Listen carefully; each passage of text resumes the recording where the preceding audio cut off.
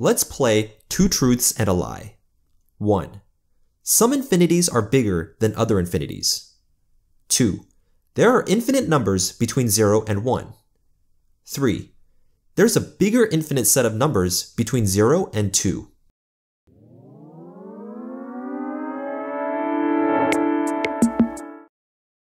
The first statement is true, but you'll have to take my word for it. We'll revisit this topic in a future video. The second is pretty obviously true since we can take 0.1 and repeatedly add a 0 to the front to create a new, smaller number forever. Can it really be the case that there are just as many numbers between 0 and 1 as there are between 0 and 2? Well, to understand this question, let's go back to the basics. Let's say you've got some apples and some oranges. How would you check to see if you had the same number of apples as oranges? The obvious answer is to just count up the number of each and check if they're the same. What we're actually doing here is creating a mapping between the fruits and the natural numbers. We then make sure that we map to the same numbers and say that the amount is the same if they match. However, let's say that there's a ton of apples and oranges. How can we be confident that we don't accidentally miscount when we try to compare them? We can completely cut out the step of mapping them to the natural numbers.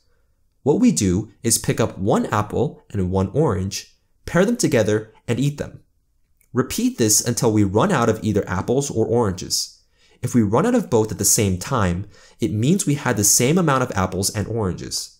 If there are any leftover fruit, then the two sets are not the same size.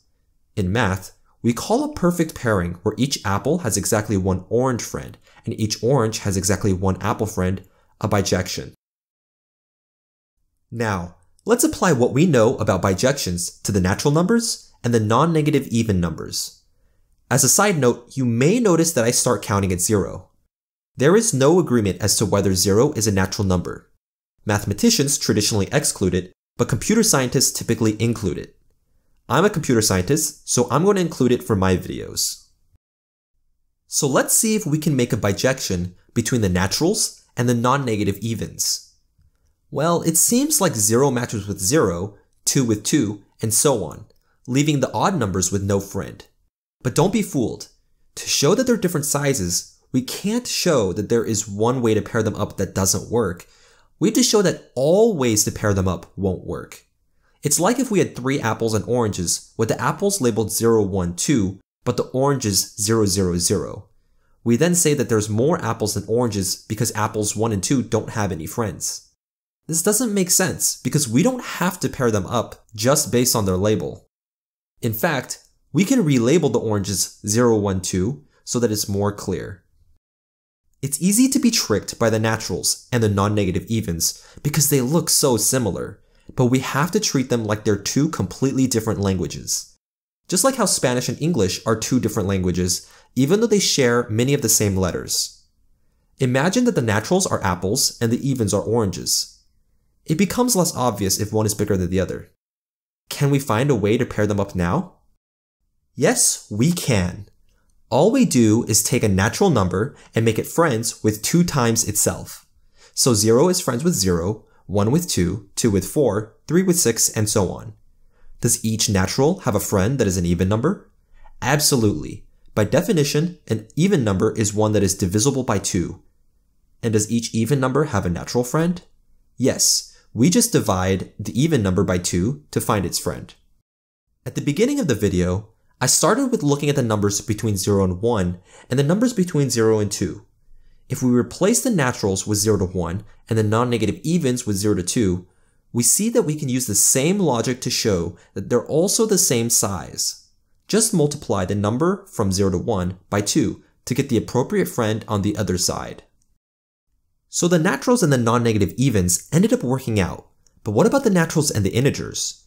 The naturals go on infinitely in one direction, but the integers go infinitely in both. So surely the integers must be bigger, right? Well, no.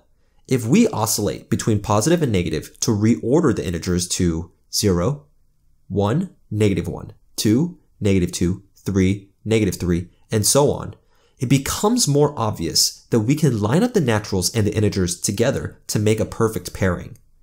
The reason is that as long as we have some method to list out the numbers, we'll have a bijection to the naturals.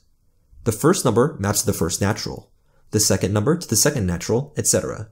In other words, any infinite set that we can list out such that each element can be found on the list is the same size as the natural numbers.